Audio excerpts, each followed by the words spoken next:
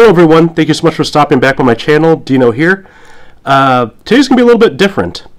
I've had a few viewers actually comment to me and ask me to do an unboxing. So I said I'd go ahead and do one. I've never done one before. In my opinion, I hate watching people open stuff, so I hope that this isn't boring. However, though, I do think that this does relate to the channel, as it is some fragrances I ordered.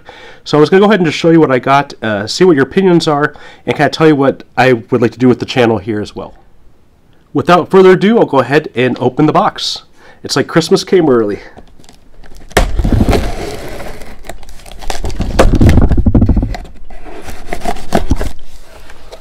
All right. Ooh, a lot of goodies in here. Christmas definitely came early for me. So anyway, I wanted to go ahead and tell you that when I ordered these, I do have an idea. I would like to go ahead and get together like a 90s segment where I kind of go through and look at some fragrances from the 90s. So a lot of it is from that era, so I want to go ahead and show you what I have. So go ahead and take a look here. Scent number one I got is Lucky You. I used to love this one. I would wear it a lot back when I was in high school, kind of borderline into college. I'll go ahead and take a look at that one and see, is it still relevant? Is it still good? Second one I got here was Armani Code Colonia. You may have seen some of my prior videos on the Code line. I like it quite a bit. But I ordered that one because I've seen that it came off of Armani's website, so I don't know if they're discontinuing it or if they're taking it down to rebottle it. I don't know. But I wanted to grab a bottle just in case to make sure I could have one for myself. One of the Armani fragrances that I used to love was Armani Mania back in the early 2000s. But I think it discontinued like 2012 or 13, one of those years. And you can't get it anymore. And I've seen them going online for hundreds and hundreds of dollars.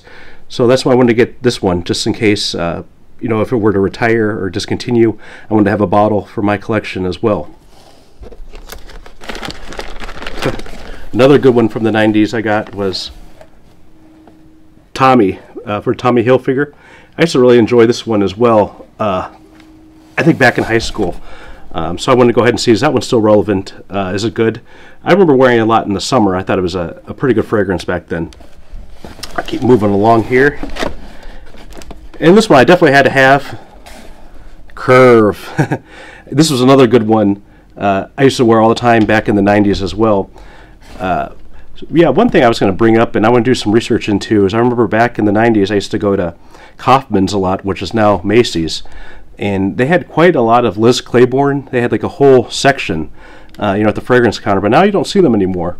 They kind of trickled down to drugstores, so you find them mostly, you know, in drugstores or, you know, kind of bargain bins at some of these other retailers. But they used to really reign back in the 90s. They dominated, but slowly it's kind of trickled out. So I kind of really wondered what happened. So I'll go ahead and look at that one. Curve is kind of personal to me too, because I go to see my family in Colombia sometimes, and I brought a bottle with me when I traveled, and my sister's husband enjoys it. So when I go down there, he always asks me to bring a bottle of Curve. He says it gets him a lot of compliments. So I guess he can't find it there. So I bring it just as like a nice gift. Another one I got here was CK1. I used to really enjoy this one too. I remember wearing it a few times back in the 90s as well. That was very popular. Everywhere you go, you'd smell that on someone or see it somewhere. And that was a really great one too. So I can't wait to dig into that one and see if that one's still relevant as well. And the last one I got here was Versace Manna Fresh. I remember I used to have this one too, and I don't know what I did with it. I think I had it back, it was maybe like 10 years ago or so. I probably used it. But I wanted to go ahead and take a better look at that one as well. I really enjoyed the Versace line, so I'll go ahead and take a look there. And I have a few that I'll compare eventually for Versace.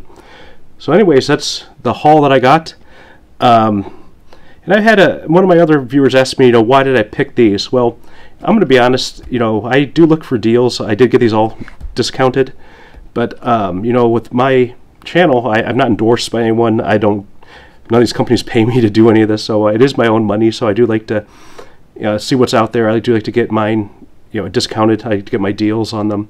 So, but my thought was doing the 90s channel for sure. or the 90s segment of comparing these and see if they're still relevant. And you know, one thing I wanted to say, and I had one of my viewers say this, is he didn't want to spend, you know, $100 on a fragrance. I agree.